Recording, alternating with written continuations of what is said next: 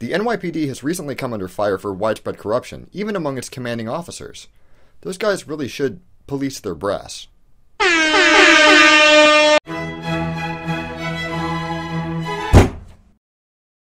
Before we open this can of worms, a quick reminder to try and stem the tide of flame bait in the comments.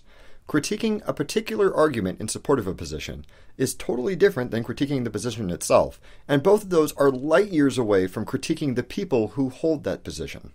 There are certainly relationships between those, but until somebody explicitly invokes those relationships, please refrain from leaping to conclusions.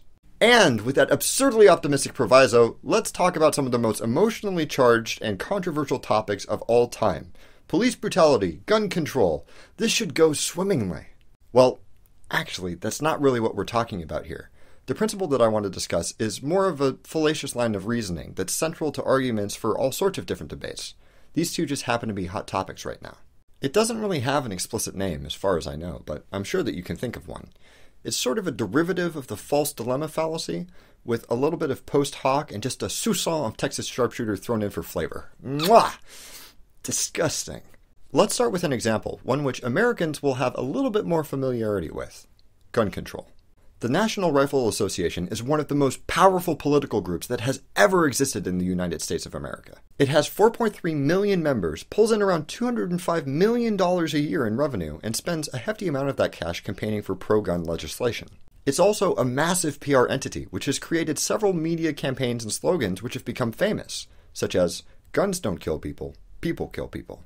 One of its most recent media campaigns focused on a slightly more positive note than murder, asking, "Do you still believe in the good guys?" The implication here is pervasive in much of the NRA's media, that there are two kinds of people who get guns.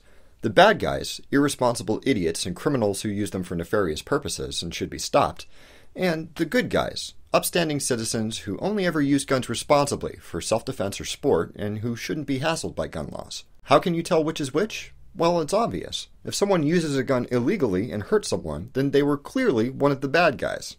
There are several problems with this line of reasoning.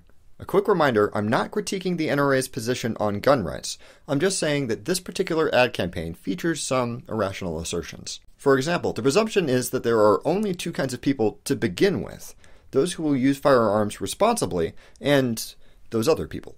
It is true that at any particular point, we can sort everyone into two distinct and well-defined groups, those who have used guns properly and those who haven't. But that's a categorization that takes place after the fact, not before. Reality, as usual, is not that simple. 1 in 4 firearm homicides in the United States are committed by first-time offenders, people with no previous criminal record, many of whom owned or purchased a gun legally before whatever situation caused them to kill someone with it. And, speaking of the situation, that plays a huge role in shootings as well, much more than the NRA slogan suggests.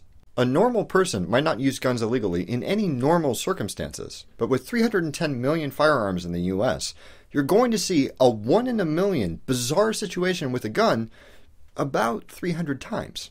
Suggesting that there are two distinct categories of people who were just always fated to use guns responsibly or always fated to use them irresponsibly paints a very one-dimensional picture of an insanely complex and constantly changing constellation of both people and circumstances. It's very attractive to simplify everything to the point where someone can say, well, of course she shot him, she's one of the bad guys.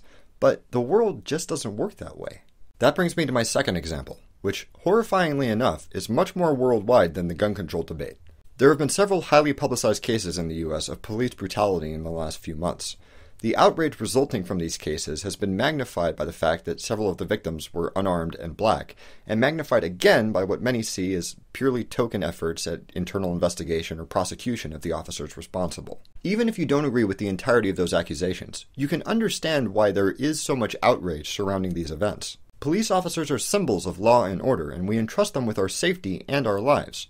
Learning that those symbols are fallible at best and corrupt at worst is seriously troubling. However, many are taking these incidents as an indication that there are bad cops who should be removed from the force, who never should have made it past the screening procedures that evaluate psychological fitness for police work. Once again, it's very easy to look after the fact and categorize police officers into good cops who haven't screwed up and bad cops who have. But the reality of the situation is that police officers are people, and people are complicated. There is no way that we could predict every incident of police brutality before it happened. Yes, looking back after the fact, there are several warning signs and indications, and it's very easy to see a causal chain which makes some incidents seem obvious and preventable. But hindsight is actually way better than 20/20.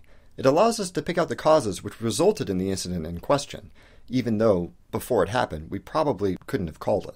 Also, we tend to miss a whole lot of information about the situations these cops acted in. Considering just how drastically witness testimony varies, and how terrible witness testimony is to begin with, how can we realistically evaluate whether or not an officer might have been responding reasonably to what the situation seemed like at the time, rather than what it actually was?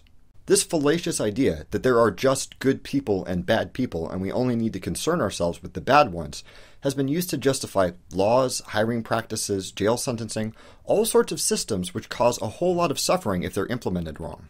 The point that I'm making is that there are no monolithic categories of good guys and bad guys, that people aren't easily sorted into groups based on what they're going to do, and we can't make good decisions about how to build those important systems reasoning as though they were. If we're going to have reasonable gun control laws and reasonable checks on law enforcement, we have to plan for a wide diversity of people in a huge number of different circumstances, every potential combination, and determine which of those are too high risk to allow. I mean, I like to think that I'm a pretty responsible dude, but there are certain situations where not even I should be allowed. Ah! Do you have a decent name for this fallacy? Have you ever seen it used anywhere else? Please leave a comment below and let me know what you think. Thank you very much for watching. Don't forget to blah blah, subscribe, blah, share, and don't stop thunking.